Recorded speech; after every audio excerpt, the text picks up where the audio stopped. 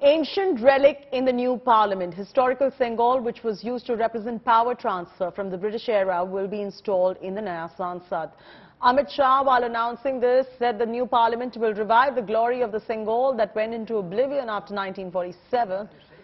The Sengol, which will be placed inside the new parliament building, is the same one as the then Prime Minister Jawaharlal Nehru received at the time of independence. Sengol is a gold scepter with Nandi the bull and is symbolic of Chola era tradition. On the night of August 14, 1947, Pandit Jawaharlal Nehru got the golden scepter by the seer of Tamil Nadu, which will be placed in the new parliament. Sengol की स्थापना के लिए संसद के भवन से अधिक उपयुक्त और पवित्र और उचित स्थान कोई हो ही नहीं सकता।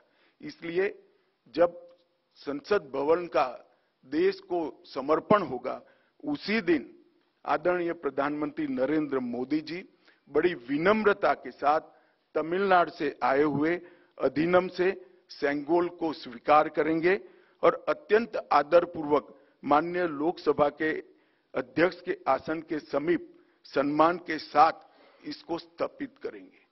ये देश का जो संविधान है वो किसी रिलीजन को मानता नहीं है, वो सब रिलीजन को सेलिब्रेट करता है। और अगर बीजेपी इस देश को one nation, one religion, one culture, one language के लाइन पर लेके जा रही है, तो फिर ये तो आप उन लोगों को धोखा दे रहे हैं जिन्होंने इस देश की आजादी में अपनी जानों को कुर्बान किया था। बाबा साहब अंबेडकर ने जब संविधान में बात की थी, लिबर्टी, इक्वालिटी, फ्रेटर्निटी, जस्टिस, ये प्रियम्बल क्या है, ये इसको समझने की जरूरत है। Maushmi now joins us live. Maushmi, tell us a little about this Sengol and the opposition. Some of them, at least few factions, seem to have an issue with that too. So what is that issue all about?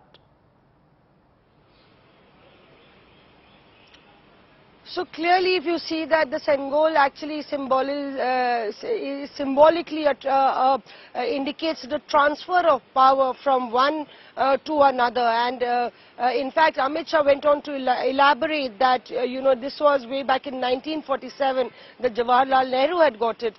So thereby, the BJP underlining that this new parliament building is actually a dedication to the Indian culture, tradition, history, and the glory of the past, yet it's future looking. It is accommodative and is dedicated to New India. So it's like an amalgamation of sorts, depicting, as Shiv also rightly pointed out, that it had various relics in there in the parliament. So BJP, in fact, stirring the nationalistic, patriotic angle there as far as the new parliament building is concerned.